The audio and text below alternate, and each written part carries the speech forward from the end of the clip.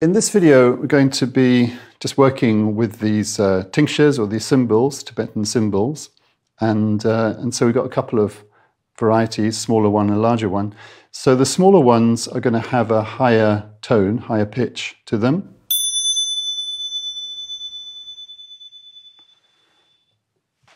And the larger one will have lower tones.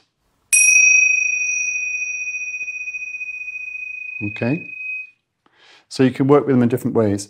Now, the thing about these tingshas is that ideally when you buy them, you'll find that, or if you've got them already, that they are pitched at slightly different frequencies.